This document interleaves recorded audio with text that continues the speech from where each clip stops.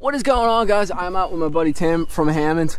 Make sure to hit that like and subscribe button. We are out on Lake Lanier. Tim owns one of the premier shops. It's a shop I always love to go to, dude. They have so much stuff and all kinds of like cool intricacy, like JDM, like crazy jerk baits, all kinds of fun stuff. But today, Tim's gonna show you a little rig. You guys know I hate throwing a Carolina rig, but oftentimes it's one of those things that just catches fish. So Tim has a rig called a chicken rig, and basically it's a finesse style Carolina rig. You can throw on a spinning rod, which is exactly what he got, but I'm gonna let him show you exactly how to set it up. So what do you got? Oh, you got line in your mouth. Yeah, it's all good. So basically I'm just tied on like a 2/0 hook. I like to throw something small on this rig for spots around here.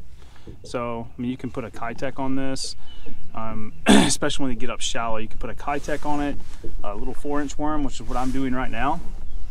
So it's an offset chain hook. A couple of bobber stops here to kind of stop it to where you want it, and I can move this up and down to wherever I need it. So, and what size weight do you normally use? 3/16, something light. I'm usually throwing this, you know, I'm sitting, how far are we sitting off the bank here? Like 25? Yeah, 25, 30 foot. Yeah, so I mean, that's usually what I'm doing. I'm just kind of flipping this thing around these trees and stuff like that, and it's super weedless. It's easy. What's the benefit of this over a Carolina rig? Is it a little more compact? Lighter line. Lighter line. When you're fishing really shallow for these spots, it's so clear here. It's just that lighter line really helps, and you really don't have to, you know, if you're up on the points and stuff, I won't even tech expose this, but you know, with these trees and stuff, I'll just barely tech expose it. You're talking about a super light Carolina rig. So that thing, really, you can almost like glide it on down or do just about whatever you want. You can move it up and down whichever way you want. I mean, as long as you're not casting, like trying to make bomb casts with it, the weight won't slide with it, even on the bobber stops. I like to use 2 to 4 pound bobber stops. These are really, really small bobber stops, but they're good for that lighter line. I think I've got 8-pound test on this. You don't have to set the hook very hard. You literally can just pull your rod tip up and just ease into them. It's really easy. But I think this is a 4-inch general, but a 3/3 Kitech works really well on this as well. So, and do you drag it, or all you're doing is dragging it? It's really, really simple. It's literally throw it up there and just ease it back. It's a really slow, light Carolina rig, and you know, this time of year, it's ball and chain time. And you can fish it in close quarters too. Fishing, like I flip it around docks, all kinds That's of stuff. Pretty cool.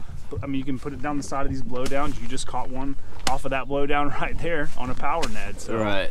I mean, you'll catch them on this up there as well. It gives it a little different action when everybody else is out here with a shaky head. Everybody else is out here with a wacky rig. Everybody's doing a drop shot deal. Very few people are doing this, and it's easy breezy.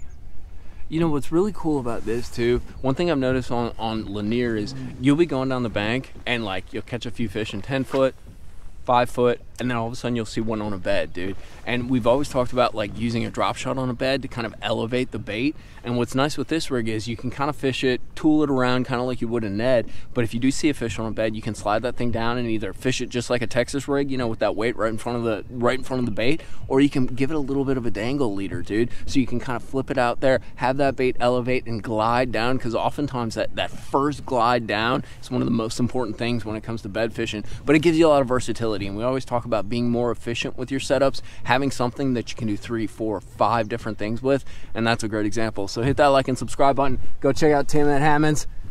We're gonna go back and catch some fish.